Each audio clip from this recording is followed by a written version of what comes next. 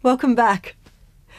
In this first lesson of our final week, we are going to learn more about how we can develop animations in processing. So far, we have explored the idea that we can redraw our canvas at regular intervals, creating an animation as our shapes move across the canvas. In this lesson, we are going to explore how we can make this happen in our code. In order to understand how we can do this, we first need to understand a little more about functions. We have been using functions since the beginning of this course. Functions represent an existing unit of code that performs a specific task for us. We have used functions to create shapes, such as the rect and ellipse functions. We have used functions to control how our images look, such as the fill and no fill functions. And we have also used functions to control our canvas, such as the rotate and translate functions that we explored last week. In processing and other programming languages, you can also create your own functions. Why would you want to do this? Well, let's think back to the functions we have already used. What do they have in common? The main idea that they have in common is that they represent a task in our program that we want to repeat, perhaps also in multiple programs. Functions allow us to encapsulate that task into a single unit that can be reused over and over again. You can even specialize what happens when you call the function by providing parameter values. You can see examples of this all through your coding. But let's look at one example in more detail. The rect function draws a rectangle on our canvas. How does it know what size to draw? We provide the information that it needs through the parameter values, which provide the detail of the starting x and y coordinate values, as well as the height and width of the rectangle.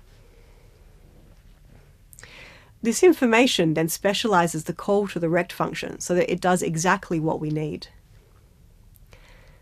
For another example, let's look back at the begin shape function that we introduced last week. This function takes a single parameter that tells the begin shape function how to interpret and draw a shape around a set of vertices.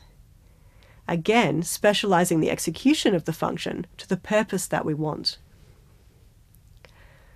The main reason you want to create your own functions is when you have identified a selection of code in your own program that you want to use over and over again. You may even want to reuse the function across lots of your own programs. In order to have our programs run continuously and create animations, we must have two new functions defined in our code. Because the processing environment is expecting these exact functions to exist, we must follow the exact template that is defined here. If we change the name or the structure of the functions, the processing system would not know how to make our animations work. The two functions that are needed in our programs are the setup and draw functions. They look like this. The setup function is used for the task of setting up our canvas. Its task is to do everything that we want to set up our canvas in the right way, such as setting the size of the canvas and the background color. The draw function is responsible for drawing our images and redrawing our images as our animation executes. We'll come back to this one shortly. So what does this code mean? What have we actually created here? What we have done here is create two new functions, one called setup and one called draw. Let's have a look at how the code works. Let's look at the first function more closely.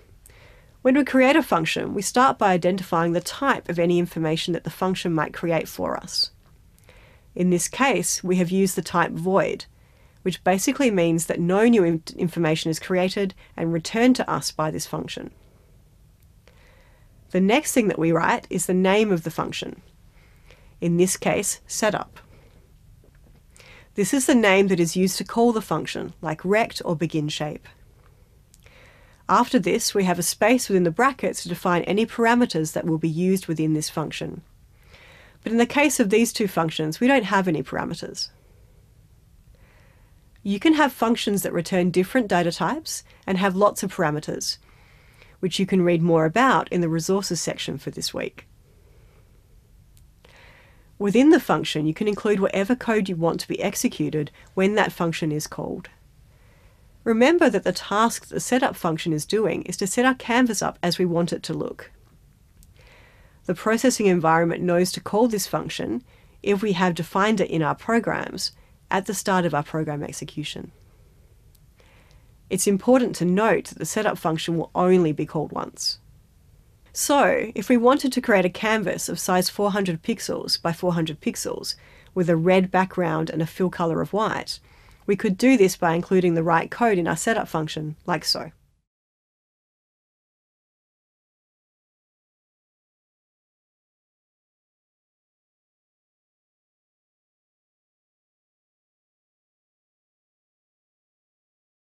Any programs in processing that want to be run continuously, such as animations, need to also have a draw function.